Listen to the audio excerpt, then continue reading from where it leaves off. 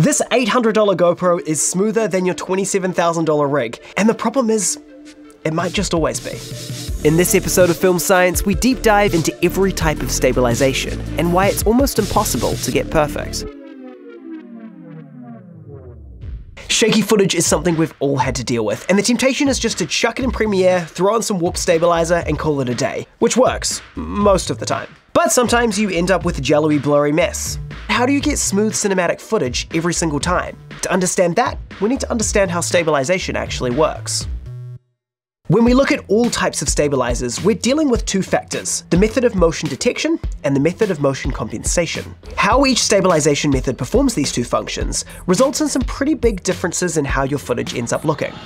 So we're putting all the different kinds of stabilization to the test, in the studio and out in the field. We attached an iPhone, GoPro Max, A7S III with IBIS, EOS-R with Warp Stabilizer, and a C200 on a pro-level gimbal. Each uses a different method of stabilization to compensate for camera shake, so we're going to see which circumstances each perform better in. It was pretty clear that the GoPro was the smoothest across all situations, with the iPhone and the Pro gimbal trailing a little bit behind. The IBIS on the Sony freaked out for any large movements, and seemed to stabilize for a second, shake, and then stabilize again. And Warp Stabilizer at 50%, well, it warped alright. But the most interesting thing was that each method of stabilization resulted in its own quirks. So what causes these differences? It's all in how they detect and counter the movement. Chapter 1, Detection. For motion detection, stabilizers either use a motion sensing chip called an IMU, or they calculate the motion of the camera using feature recognition within the final image. This IMU is a collection of sensors with an accelerometer and a gyroscope, allowing the device to know how it's moving, rotating, and how fast. They're tiny, relatively cheap, and in so many devices these days. Most importantly, they offer a real-time readout, which can be used to reduce or remove movement. If you don't have this data in something like Warp Stabilizer, you'll be detecting the motion from the footage itself, using something called feature recognition, tracking objects in the frame to then interpolate where the camera moved. When it comes to detecting motion, a gyro is so much better, but you need to have it built into your camera or stabilizer. The main problem with feature recognition is that sometimes it just gets it wrong. An object moving through the foreground can often throw off the track, where the software can't tell the difference between object movement and camera movement, resulting in a very jello-y shot. While feature tracking is certainly more limited, it's only getting better as the machine learning and algorithms improve. Warp Stabilizer today is leagues ahead of where it was when it first launched. But none of that is useful without Chapter 2, countering the movement. Once we know our movement, we can counter it in a couple of ways. Option 1 is a gimbal.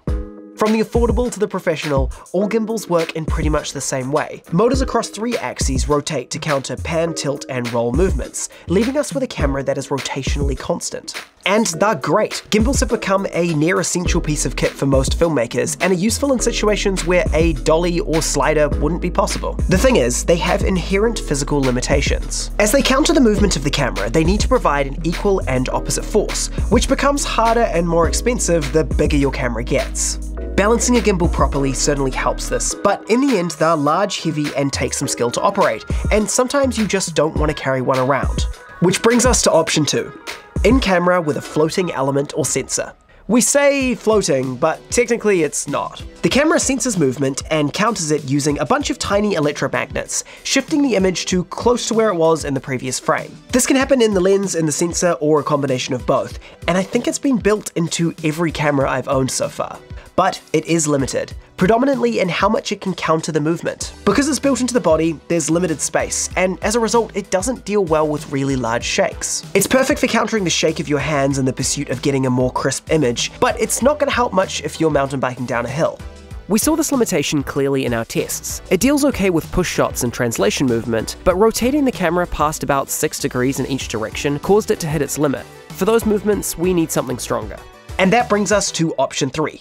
Digital stabilization. This can be done purely after shooting with scene analysis, like with Warp Stabilizer, or it can be done with the gyro in the case of the GoPro, the iPhone, or Blackmagic's new Gyro Assisted Stabilization for the Pocket Cine. By moving and warping the image, we can create footage that is terrifyingly smooth, but it requires a few tricks that also lead to a few limitations. Most digital stabilization relies on taking an image that is larger than you'll use in your final. In the case of the iPhone, you can see it crop by about 30% when you go into video mode, and for something like the GoPro Max, it can take spherical images, allowing for complete rotation. The thing is, when we counter that motion, there are often artifacts left behind. Things like motion blur, which look great in normal video, but once it's warped, it kind of feels weird. It makes the viewer feel like there's something wrong with the footage. Action cameras often get around this by having a short shutter speed, effectively eliminating all motion blur because you can always add it in afterwards, and it looks almost correct. This doesn't work that well in dark or low light environments though, because there's only so fast that shutter speed can be. Digital stabilization can answer a lot of shake problems, but the trade-off is usually your footage looking cinematic. So why can't we just put digital stabilization in a better camera?